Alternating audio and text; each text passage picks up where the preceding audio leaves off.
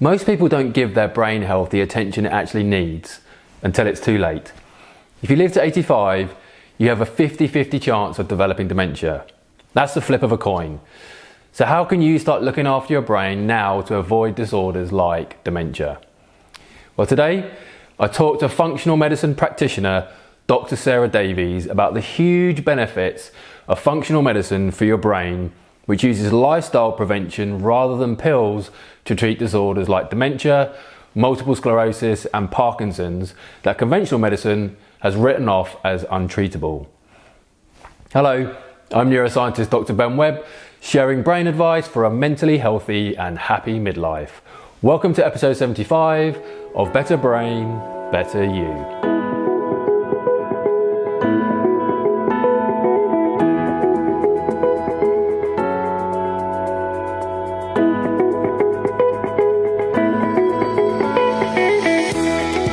Hello, how are you? Thanks so much for joining me for today's episode on the benefits of functional medicine for your brain with Dr. Sarah Davies. But before we jump in to the conversation with Dr. Davies, I want to invite you to join me for a free masterclass on how to prevent dementia. This three-part masterclass called How to Rewire Your Brain to Prevent Dementia starts today on the 18th of January. So it's not too late to join. And most people think of dementia as an inevitable part of getting older, but a wave of brain health science research over the past 15 years has revealed that dementia is not a natural part of getting older and has shown us a clear path for how to protect ourselves against this debilitating condition. So in this masterclass, I want to break down why Alzheimer's disease is not an inevitable part of getting older, how you can reduce your risk of getting dementia, and the 6 pillars of brain health that prevent dementia. So you can register for this free online masterclass at ologyonlinecourses.com/masterclass. That's ologyonlinecourses.com/masterclass. I look forward to seeing you inside the masterclass today. So let's jump in to a really interesting and wide-ranging discussion with Dr. Sarah Davies about the huge benefits of functional medicine for your brain. Okay, so welcome to the podcast, Sarah. Thanks for having me. Lovely to meet you. So you worked as an NHS doctor in general practice for about 18 years, I think that's correct. And you moved into something where you set up your own private clinic offering functional medicine. So what was your motivation for training in functional medicine and using this approach in your clinical work? So I think the primary reason for doing the retraining was that I realised quite soon in my career as a GP that I didn't have a toolkit for dealing with certain kinds of patients. So a lot of what we're taught as GPs in Western medicine, you'll know this as well, is geared towards acute medicine. So our system is built really, really well for dealing with acute infections, strokes, heart attacks. We're really good at saving people's lives in an acute situation. But the medicine that we learn is not quite so good at learning how to keep people well. So we don't learn a lot about prevention because, to be honest, in general practice at the moment, there's not a lot of time for that kind of preventative medicine. And the other area that I found really frustrating as a GP was not being able to help people with chronic illness that wasn't well defined, or that so things like chronic fatigue and autoimmune diseases. And what I noticed actually learning from patients in general practice was that patients themselves often found better ways of managing their illness than I had to offer them in terms of being a general practitioner myself. So whereas we kind of are trained to reach for the prescription pad and give people pills for whatever they might present to us with, and largely that's our toolkit in general practice, that's really not appropriate for people with chronic fatiguing illness. It doesn't work very well for people with chronic pain, for whom you don't really want them to just go on to loads of painkillers. And I did lots of research myself. I'm quite interested in sort of learning I was interested in learning how to help these patients, and came across learning about nutrition, learning more about functional medicine, learning about how changes in diet could really, really help people with, say, chronic fatigue syndrome. So I met a patient who took milk out of her diet and went from being wheelchair bound to having a normal life again. Now, I wish it was that simple with 99% of chronic fatigue patients. But even if that approach of changing diet could make a change in a tiny percentage of the chronic fatigue patients that we meet, that would be incredible. And for me, just learning that these things could make a difference, but then no one else being interested, made me go looking for other people who kind of shared this passion and shared this interest in helping people that, by and large, because we don't have a toolkit to help them in general practice, get written off and left to their own devices. And I came across the Institute for Functional Medicine. I had a colleague at the time who was an anaesthetist, and she said, look at this course, they've brought it to London from the States. And we went on the course, and the rest is history. So I think it was 2015. And I set up my own private clinic the year after starting the training. So I did a lot of research by myself, and I started using dietary medicine specifically and some nutrition in general practice. And then after I'd had this training, I felt like, well, this is the medicine that I wanted to do. So I just got on with it and set up my clinic. So we've been going just over 6 years now. And I have been amazed by what this new toolbox that I have learned from functional medicine has given me the capacity to help people with, a toolbox that I never imagined would be available to me, when I trained as a GP.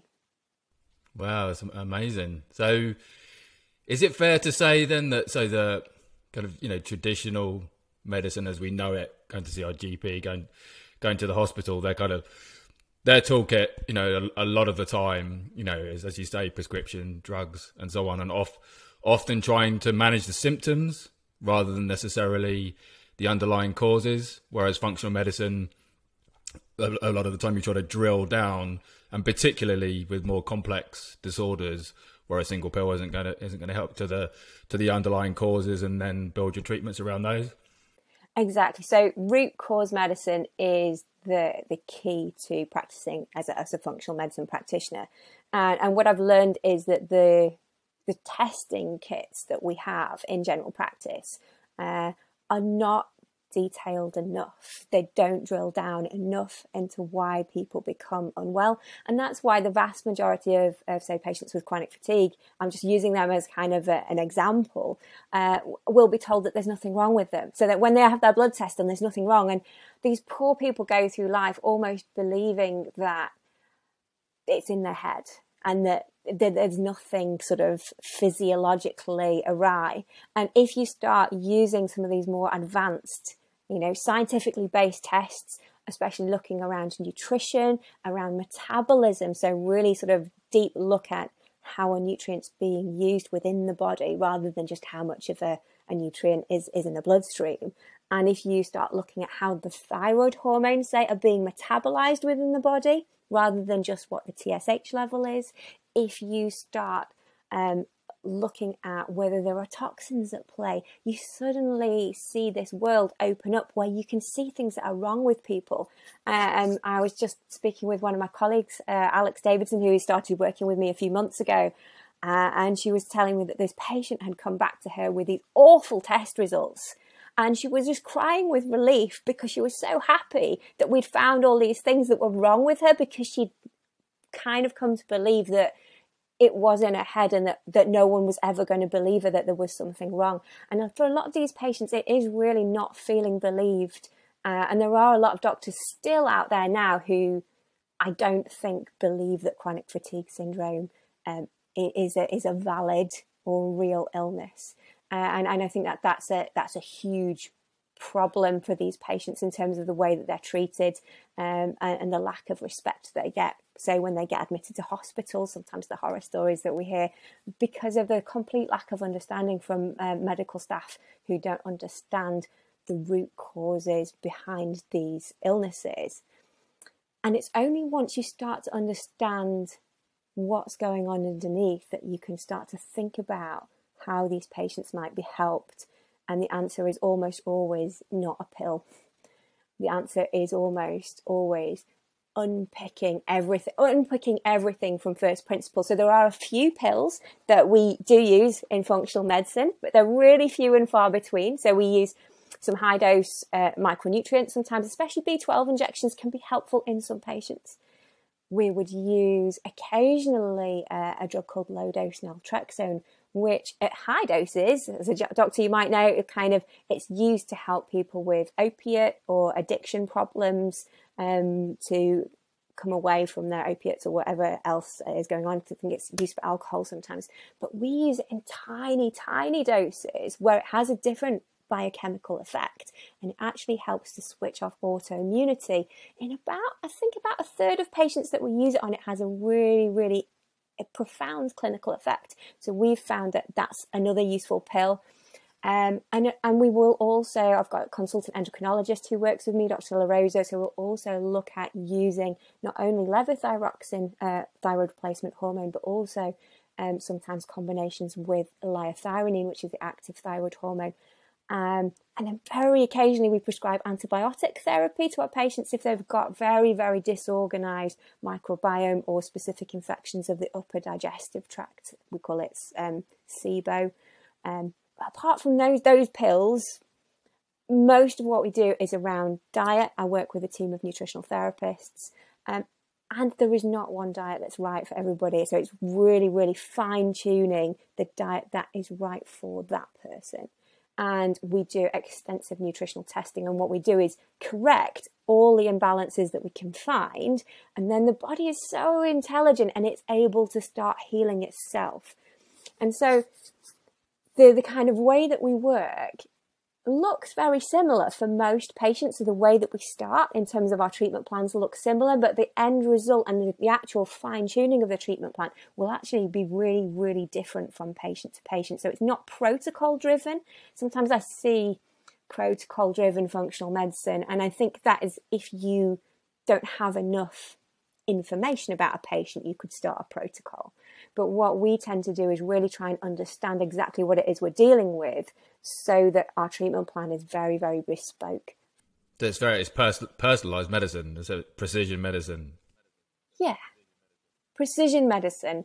And, there's still a lot that we don't know, but it's getting so much better. And my ability to kind of help people with the aid of kind of these precision tools is so much better than what I have in terms of general practice. Plus, I have a long time with patients to understand everything.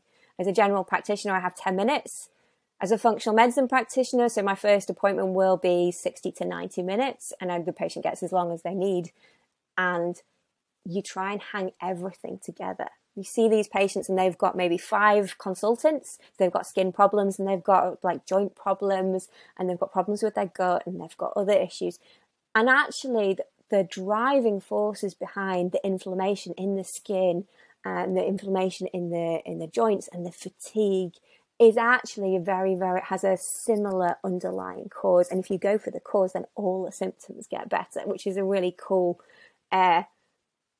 outcome. It's very satisfying. So this, personally for me, this is really satisfying medicine to practice, and it gives me great joy to work in functional medicine.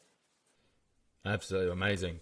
So I was just thinking that how you're sort of guided, this is a bit of a kind of scientific question, but in the sense of that, so, traditional medicine is typically guided by clinical trials, efficacy, all of that stuff, like, and the recommendations for kind of dosage and so on.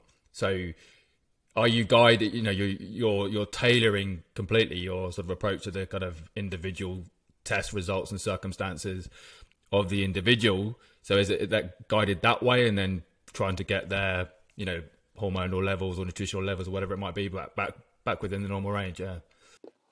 Very much so. So it's about, you use tests to guide you, and then you watch them improve. But then also, so with things like, if you've got, trying to get the diet that's right for a patient, there are food sensitivities. There's obviously allergies, which we know about, which give people anaphylaxis, and they're quite easy to pick up because you eat food and you get sick straight away. But food sensitivities tend to have a more delayed onset and a little bit more insidious, can actually cause huge sort of widespread symptoms that people don't pick up on. So food sensitivity, and then chemical sensitivity. So you can actually be sensitive to chemicals within foods, and quite a wide array of chemicals. And there's no test for these. So there's a test for sensitivities, but it's really not very accurate, and it's better to do elimination and challenge. If you're looking for chemical sensitivity, you don't do any tests. You work with the patient very carefully to understand how they're reacting to what kind of foods, and then you make an educated guess, and then you try removing that chemical and see if they get better or not. And sometimes it's spectacular, and other times you go, well, it's not that, let's move on. So it's really much about trialing things and then waiting to see what the patient response is. But the difference in terms of the safety margin that we have in functional medicine, so what I'm doing is working with diet to optimize it for a patient. I'm not giving them a trial, like an unproven trial drug to see what happens to them. So actually, in terms of safety, what we're doing, even if we don't cure their the thing that they've come to see us to get better, by the time they've come to see us, they're going to be on an amazing anti-inflammatory diet. They're going to have loads of antioxidants, support from their wide phytonutrients, all the different colours in their diet. They're going to be eating a really good macronutrient balance with fewer carbs and better protein and healthy fats. So even if we don't cure whatever it is that they've come with, they're going to be healthier. They're going to have lower risk of heart disease. They're going to hopefully have their stresses addressed. So our nutritional therapists are not only trained in helping people with their nutrition, but we also offer a range of stress management programs. So from Buteyko breathing and meditation techniques, heart math, and we'll encourage people to use online programs that are specifically tailored for people with chronic fatigue syndrome to help down-regulate the sympathetic nervous system, upregulate the parasympathetic nervous system, so that we get a loss of this fight or flight response going all the time, because the body can't heal if it's in this constant stress situation. And a lot of the time we're not aiming to cure a specific symptom, we're aiming to undo the causes, like we said at the beginning, of that symptom and allow the body to heal itself. And so if we think about somebody with palpitations, there are about 10 different things we can do for somebody with palpitations. And rather than try one of them at a time, we just do them all. Because it doesn't matter, because they're all going to be healthy things to do. And the palpitations go away. And then we go, okay, well, we don't know which one of those helped. But to be honest, it doesn't matter. Because we're not trying to prescribe a medication that's ongoing. They've just learned a healthy set of lifestyle measures, dietary changes, maybe some nutritional supplementation. So with palpitations specifically, sort of magnesium, making sure their potassium magnesium balance is good, making sure that they're not eating foods that are high in stimulants.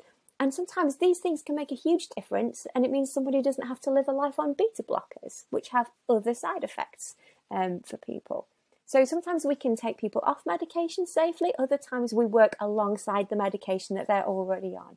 It really depends on the patient and the circumstances. So yes, there are fewer guidelines, because we're not going, this is the symptom, this is the pill for that symptom. We're going, this is the symptom, what are the causes of that symptom, and what are all the things that we could be doing to help support the patient heal themselves. And I imagine that, well, I don't know, this is a question that, because a lot of the kind of recommendations you're making, are going to involve lifestyle changes, or many of them sounds like, in terms of nutrition or perhaps, exercise and so on.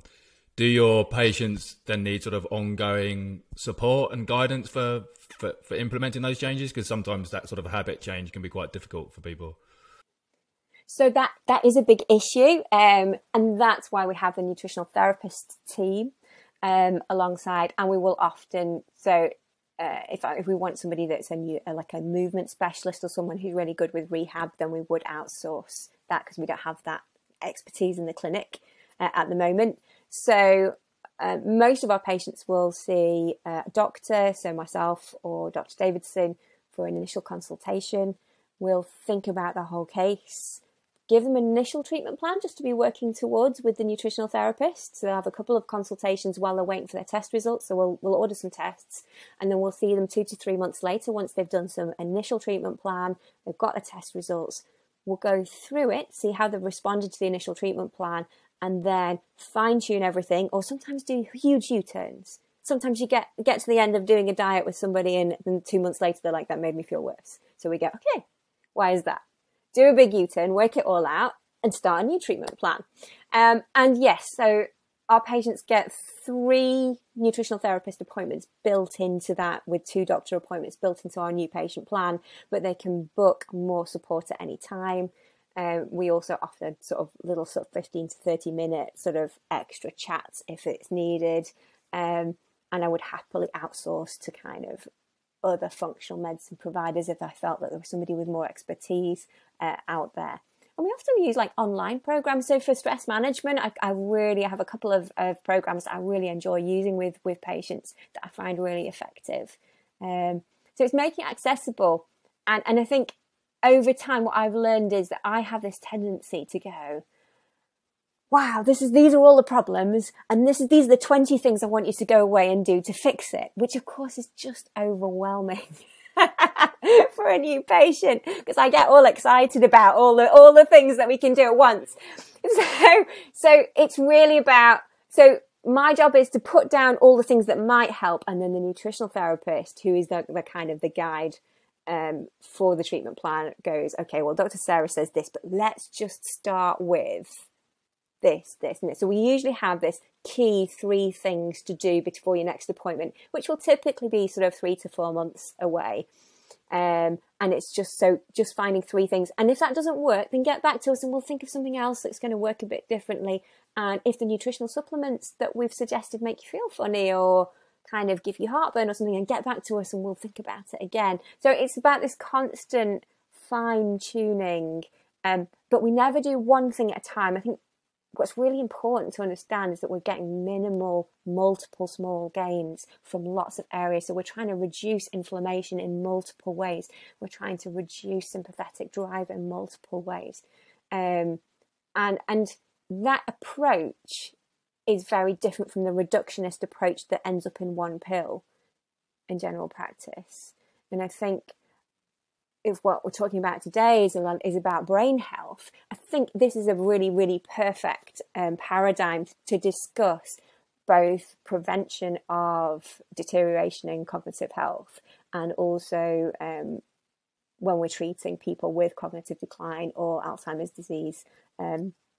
Because if you've got somebody whose brain isn't working properly for whatever reason, you don't just want to put one pill in and hope for the best. You do everything that you can to support the whole system, to kind of support the brain, support cognitive function, because one of the things that the body will do if it's challenged or if it doesn't have enough energy is it will sustain functions that it deems are most important. So it will keep your blood pressure going, and it will keep your digestive system running, and it'll allow you to walk up and down to the bathroom or whatever, but it's not going to allow you to think clearly. So people get brain fog as like one of these global early signs of energy dysfunction. So like inability to produce enough energy in a day will give a lot of people brain fog. It's really odd. Some people will get like physical fatigue before they get mental fatigue, but generally most people will notice that their thinking shuts down before they notice the physical fatigue starting up. And of course, when you're getting these symptoms, you just support everything that's going on in the body. And so our protocols for people with Alzheimer's disease, for instance, will be very, very big treatment programs. You've got somebody who has got a real issue going on if they've been diagnosed with Alzheimer's disease. So you try and put everything in as fast as possible, as fast as the patient can tolerate it, and as fast as their sort of support system can bear. Yeah, and what does that look like? So, as you brought it up, so when you're trying to support someone with cognitive decline, I mean, first of all, I imagine most of the time you're seeing people and they already have symptoms, that's typically why someone will go to a doctor. So at that point, if they do have symptoms of cognitive decline, what's the approach that you're taking? We get both. We have both. Oh, you have both. Okay. So yeah, we have both. So we have patients who come who've got family history of Alzheimer's disease in 2 generations, and they've been and screened themselves using over-the-counter genetic screening, and they've found that they've got an increased risk of Alzheimer's disease, for instance. And they will come to us going, what can I do to prevent myself getting Alzheimer's disease? We get patients coming along going, I've been diagnosed with early mild cognitive impairment. How can I make it not get any better? And then we get the very, very far end, which is people bringing along their mother or father saying they've got severe dementia. How can we make them better? And there's a point at which, what the people we really want to see are the people who come along going, I've got a really big risk factor, but I'm fine. So we want to see pre-symptomatic patients, obviously, first. What can I do about that? The early patients, they're the ones that we can get the most benefit with. And then the patients at the far end, because what we're asking is wholesale change in diet, lifestyle, and maybe, taking quite a few supplements, maybe trying to do some cognitive exercises. It has to be driven by the patient. And what I often say to families is, if the patient themselves doesn't understand why we're doing this or feels unhappy with the treatments that we're recommending, then maybe it isn't for them. So it has to be very, very much guided by the patient if we're using these big protocols for Alzheimer's disease, say. So we model our treatment plans on the work of Dr. Dale Bredesen. So I don't know if you've come across he's got a lovely book called End of Alzheimer's. And he's written, he's published studies showing reversal of cognitive decline in hundreds of patients. And, what really floors me and what is very frustrating as a functional medicine practitioner is that by and large, our results are not believed.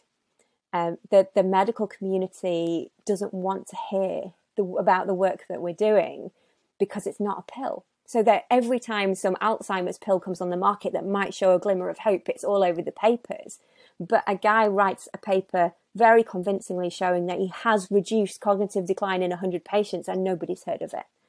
I find it staggering, and it's not believed in. And he's, an amazing, well-respected academic in America.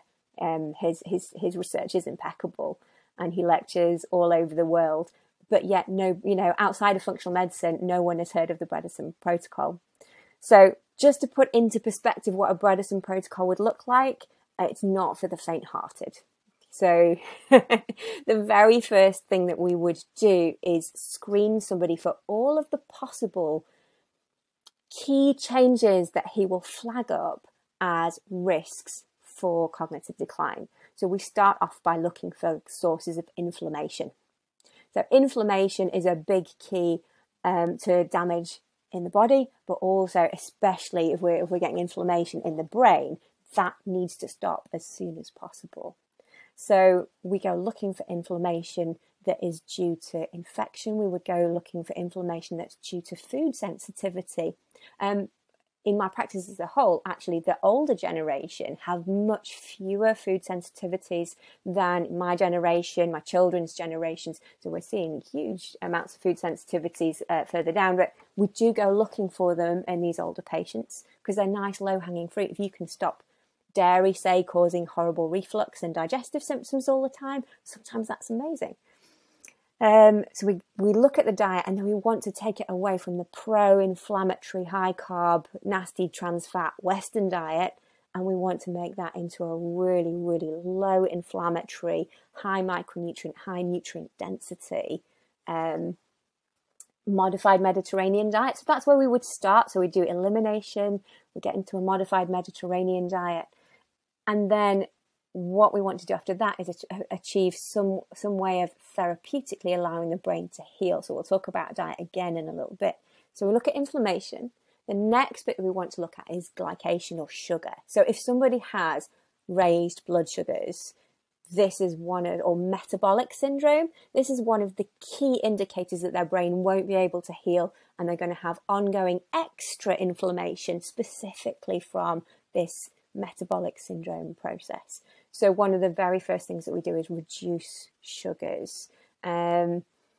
And that will go not only to just a modified Mediterranean diet, which is moderately low carb, but we would also go into a therapeutic ketogenic diet. So if you've got a brain that is dysfunctional, Dr. Bredeson's work has shown that one of the really important things that you want to do is allow the brain to start healing again. And it will do that even in very old patients.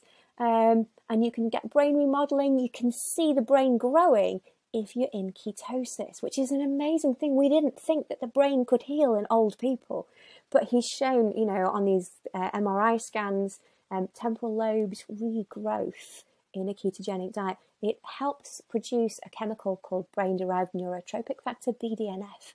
You only get that when you're in this therapeutic ketosis. And so with all of our patients with cognitive decline, we start off by cleaning up the diet, making it anti-inflammatory, and then looking for therapeutic ketosis.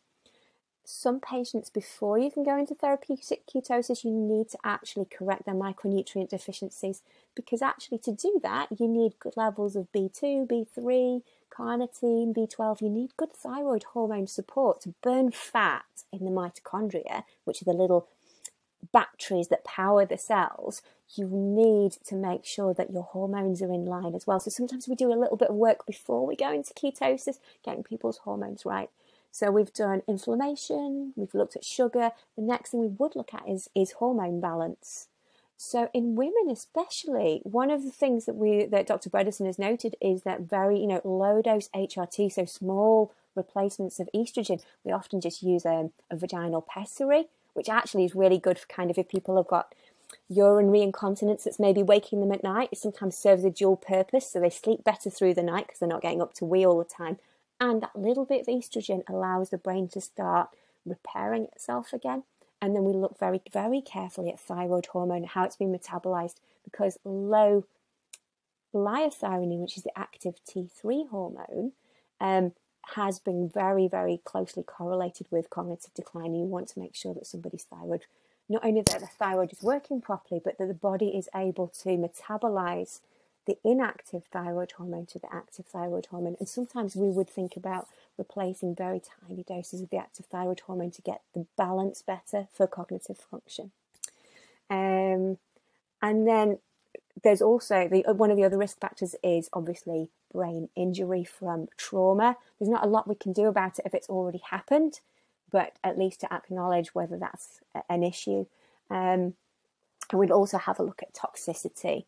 So we're not only talking about Alzheimer's disease with brain health, but things like Parkinson's disease. I've got a patient who went to the clinic with his Parkinsonism. So he had some tremors the other day, and they walked in and he's been a farmer his entire life. And they went, "Oh, you've got farmer's disease." Because we know that these people who are exposed to huge doses of agricultural chemicals, heavy metal toxins for long periods of time are much more likely to develop neurological problems. So the heavy metals that we know are associated are copper. So everybody got rid of their copper pans. Aluminium, everyone got rid of their aluminium pans. But mercury, there's really good papers recently showing the link between Alzheimer's disease and mercury exposure. So when we think about one of the things we do is stop people eating tuna. Now you see somebody with 10 dental amalgams eating tuna three times a week. That mercury burden over a 70-year period is going to be huge. So we do think about heavy metals, and that's something that's not discussed at all in Western medicine. But we know that worldwide, the WHO says, heavy metal toxicity is a huge, huge health problem.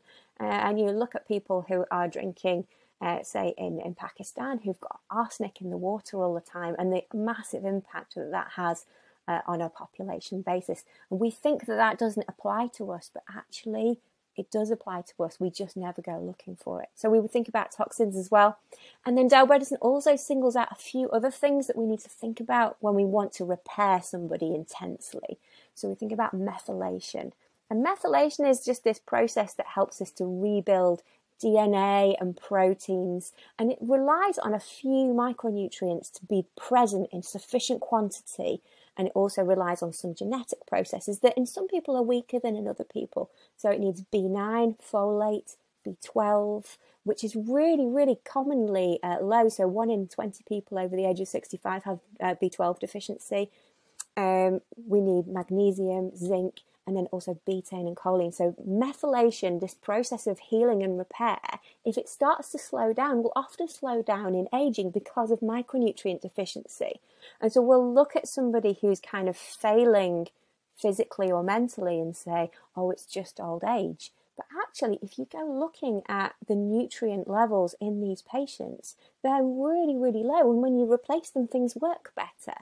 And this is one of the real kind of sadnesses that, you know, when I learned about methylation and started to be really interested in nutrition and doing screening, I realized that the nutritional screening and assessments that we do in the NHS are just simply not fit for purpose. They don't allow us to understand what's going on inside people's bodies properly, because methylation is so key if you want to heal and repair somebody. So we will use a lot of B12 and it's one of the first things that we will think of trying in somebody with cognitive decline.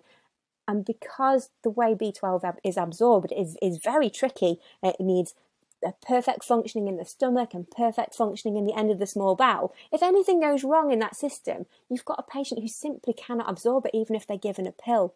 You can try some of these sprays into the side of the mouth or lozenges that go under the tongue, but actually one of the safest and quickest ways to replace it is through injections. And what we've seen during COVID, of course, is lots of patients being taken off their B12 injections and being told that taking a pill is okay, when actually it really, really cannot replace the instantaneous and proper replacement with injections. So they're the major things that we would think about.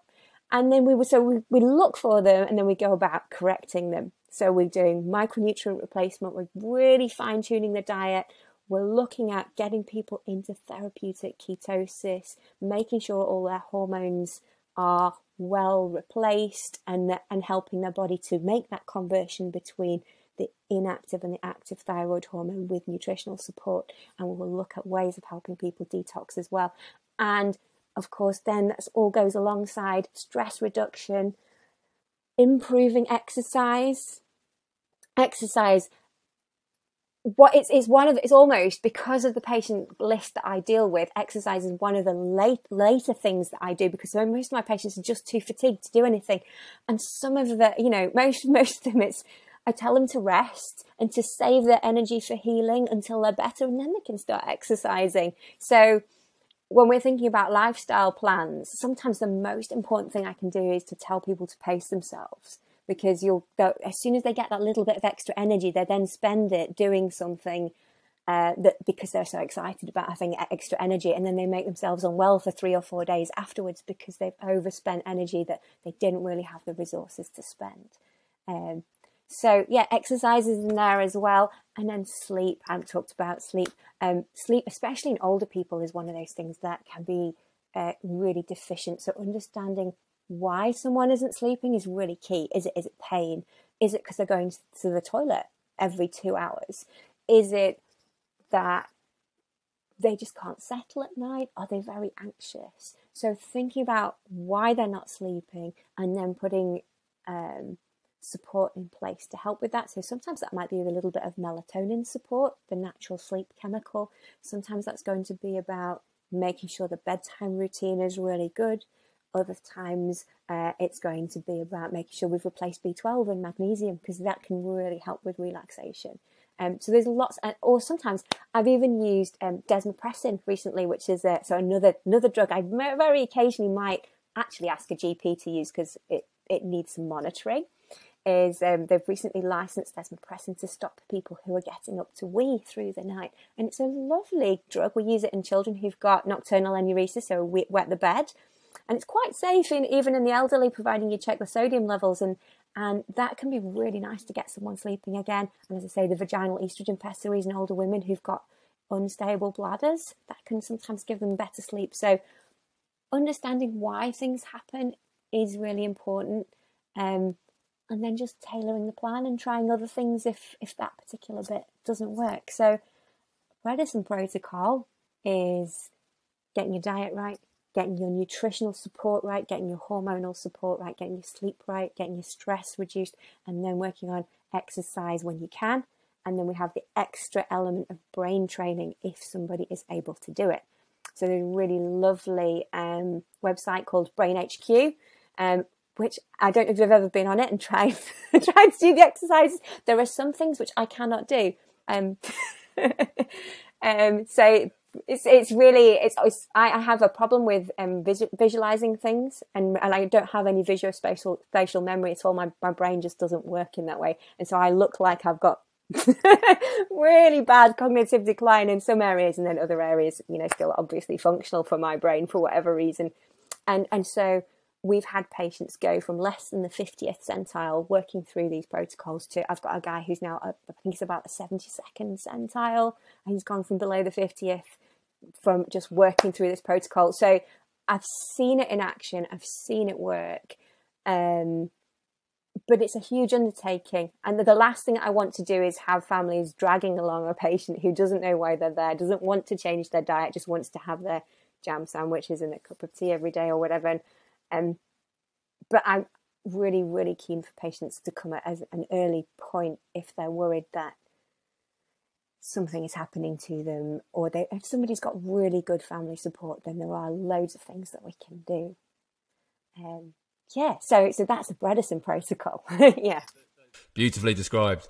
So is there, I was just thinking of the sort of time scales for, as you say, it's, with perhaps older patients that might be more, more resistant to changing their diet and so on.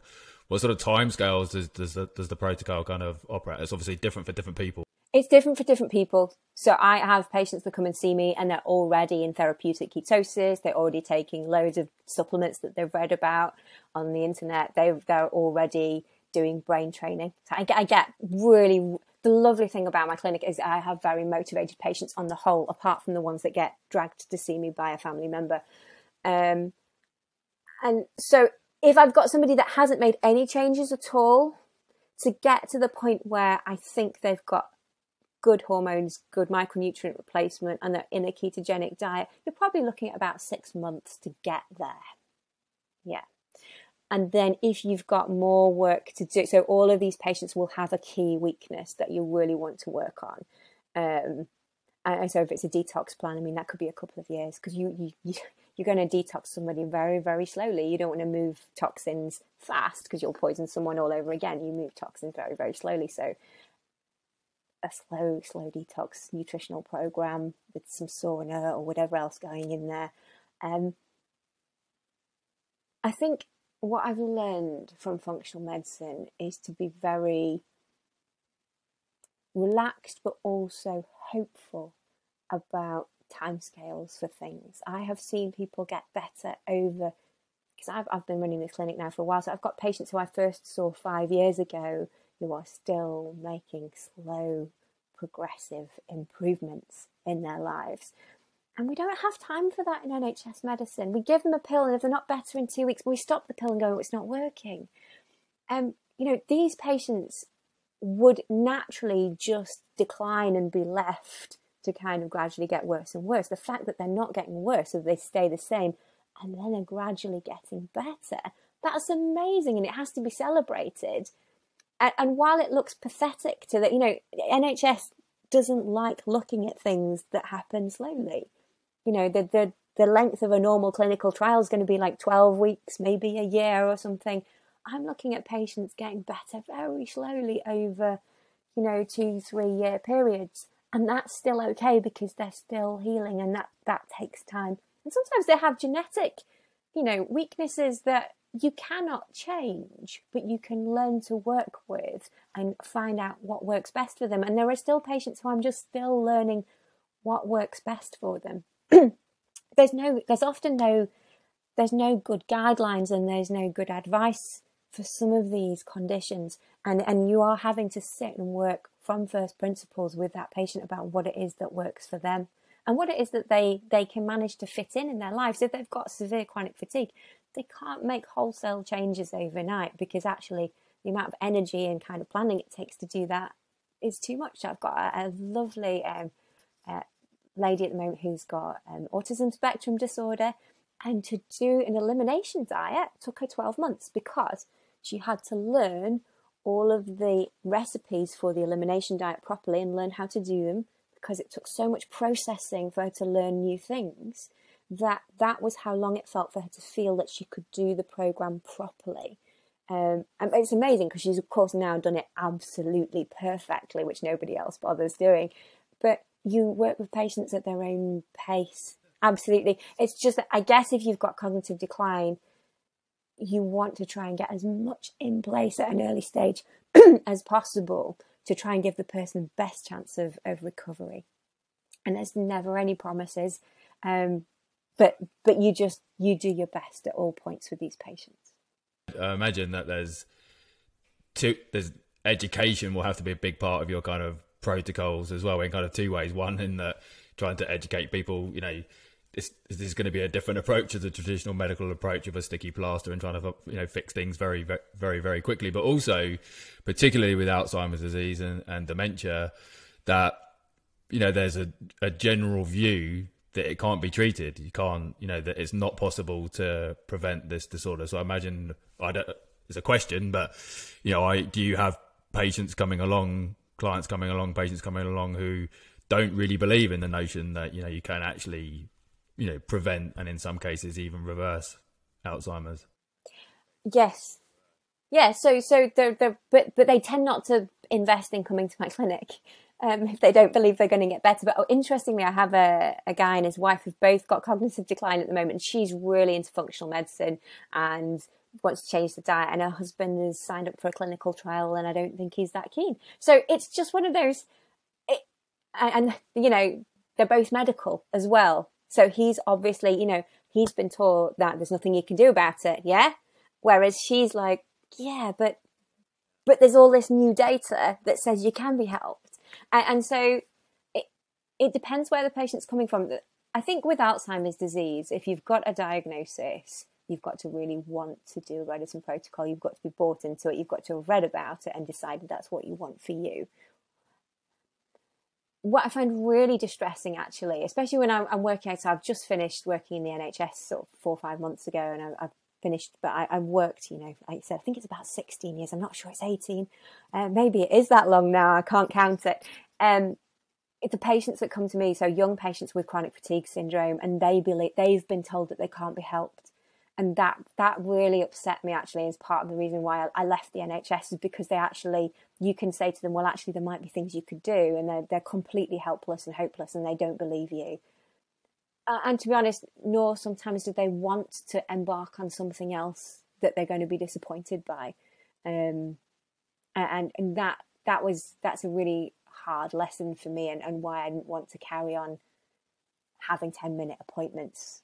Because I tend to, when I work in practice, and I've got these amazing colleagues where I was working before who would send me all of the problem cases. So they'd all be working their way through cough, cold, anxiety, and I would be working my way through chronic fatigue patients with awful gut problems that nobody could solve, that had all kind of ended up on my patient list, and all with 10-minute appointments. And it would just, knowing that given more time and resources, I might be able to help them. But given the toolkit that I had and the kind of the time that I had, just finding that really, really challenging. And so from the perspective of where I'm working now, looking at my colleagues still working at the coalface in general practice with acute medicine, you know, there is no criticism of what they are doing now, because they don't have these toolkits that I have. They don't have the tests that I have. They don't have the time and a nutritional therapy backup. They haven't got 90 minutes plus another 90 minutes with a nutritionist that understands what I'm talking about. They simply cannot provide a functional medicine service. And I know that those of us who are kind of working in this field, and people like Wrong and Chatterjee, for instance, are really keen on trying to educate the next generation of doctors that there is another kind of medicine, but it just doesn't exist at the moment in medical training. But that if we can start to get these two different kinds of medicine. So there's preventative and chronic disease management medicine versus the acute medicine. They are two completely different fields of medicine, and they need to run side by side, because you can't have 10-minute appointments with chronic disease management. It's not, I mean, we've been saying this for decades as GPs. It's not fit for purpose, but it's what we've got, because it's the only the resource of time is not something we have a great deal of in the NHS. So there are lots of things that need to be improved, but at the moment we are, firefighting as far as general practice is concerned, and that's what my colleagues have to do. Yeah. Are there other aspects of brain health, that are particularly amenable to functional medicine as well? So we'll typically deal with neurological disease. So we'll take on patients with MS, and we'll take on patients with cognitive decline or dementia. We'll think about patients with Parkinson's. MS, for example, is that's you're working with MS patients because it's a particularly sort of intractable disorder, isn't it? Yeah. But I have seen patients really, really stabilise to the point that you can't tell that they've got MS. I've seen patients who've gone back for scans after working with us and having nothing on their scans. Really? Yeah, really. And I think that MS is not one disease necessarily. I don't think it's the end. And like Alzheimer's disease, it's the end result of problems in metabolism, usually to do with, and there's an autoimmune component, and there's often a toxic component as well. So MS is one of those disorders that can respond to functional medicine in some patients. I mean, with autoimmunity in general. So I actually will think about MS alongside the rest of my autoimmune patients. It just happens to be an autoimmune disease which is affecting the brain. And Parkinson's is an interesting one because we know it's probably got aspects of autoimmunity. It's definitely got aspects of toxicity, like my pharma patient who's been exposed to huge amounts of toxins through his life. And there are also complex genetics at play, and some people, there's a very, very strong genetic predisposition to autoimmunity. So when we think about folate methylation disorder, so these are patients that are born metabolizing vitamin B9 very slowly, and they are more likely to have slow methylation, so that their repair mechanisms are not as good. They're much more likely to get autoimmunity. And MS is just one of the autoimmune diseases they may get. So I get patients with 2, 3, 4 autoimmune diseases. So I'd had about 3 autoimmune diseases by the time I was 30. And I just have this predisposition for kind of attacking my own body with my own immune system. And that's because I have a folate methylation disorder as well. Yeah.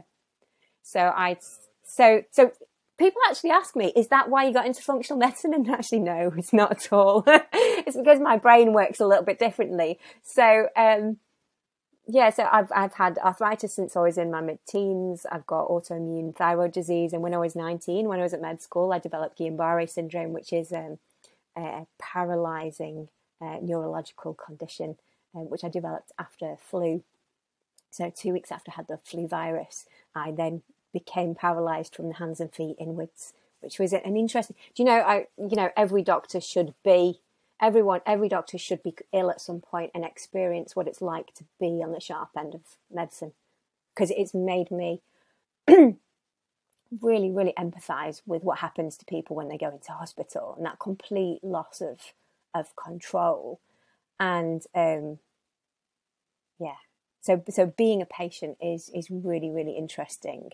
And it makes you realise the deficiencies that are in the system. We all love the NHS and we're all glad that it's there. And it saved my life. If we hadn't had immunoglobulin therapy, I suspect I would have died of Guillain-Barré at 19.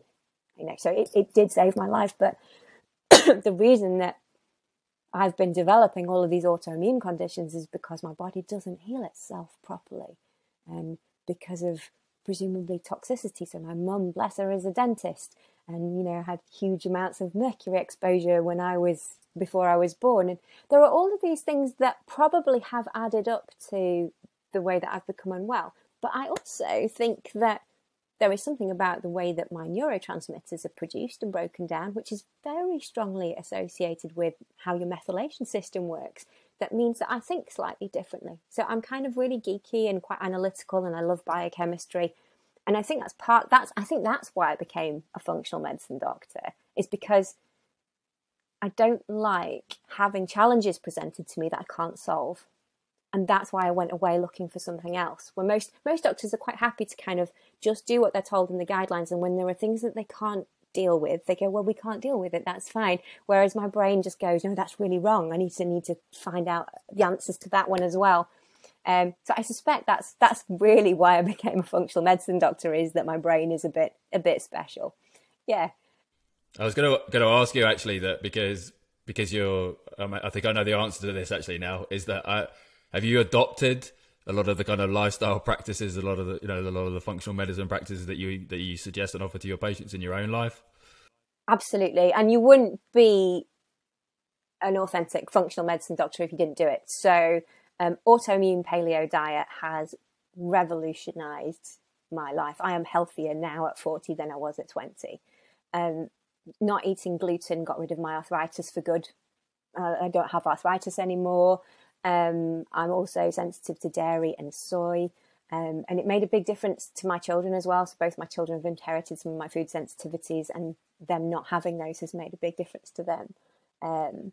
I have typically a low carb diet, and I intermittently go keto when my husband supports me, because I'm quite bad at concentrating on what I eat because I work a lot. So yeah, we have keto diet at home. We have elimination. Everything's organic in the house. We filter all our water. We have cleaning products. We walk the walk. But to me now, that just feels normal because I've been doing it for so long. But there are always improvements that you can make. You notice that you're getting a bit lazy with your diet, or that you're skipping meals, which actually I will do. I'll skip breakfast anyway as part of sort of intermittent fasting, which is something else you can do for brain health. But there's always things where you think, actually, I could be doing a little bit more. And stress reduction. So as doctors with really busy lives, stress management is one of those things that sometimes I don't feel I have time to do to take care of myself.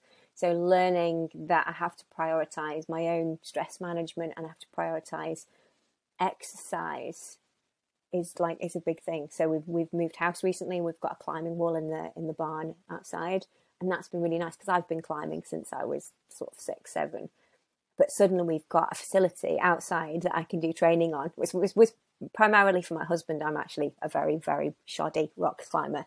But there's no excuse not to go and do some exercise now. So it's really nice, and kind of just doing all of that myself. Yeah. So I do. I walk the walk as well as talk the talk.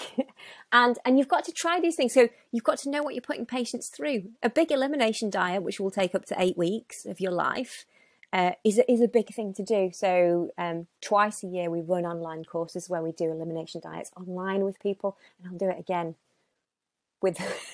so I'll go through the elimination process again with those patients online. And sometimes I just pick things up that I hadn't realised. So this year I've just done it recently, and I've been through and I realised that potatoes just don't really agree with me.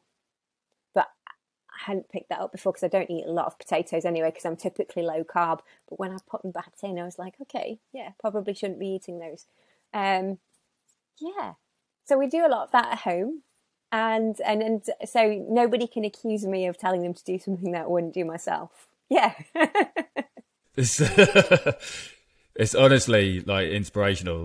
The work that you're doing is so important. So where can people find out more about your clinic and the work that you're doing?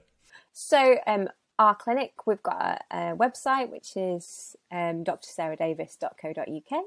If you want to find out more about the Bredesen protocol, I really recommend Dale Bredesen's book, The End of Alzheimer's, if that is something that is close to your heart. Reading his work, it was one of those kind of turning points in my life. I sort of sat on a plane with his book and sort of saved it till I was going on holiday. I just remember sitting on this plane with tears streaming down my face, thinking, here is a man who's found a way of helping people, and even if it doesn't help everybody, it's a way of helping people. And it's just so sad that it isn't available.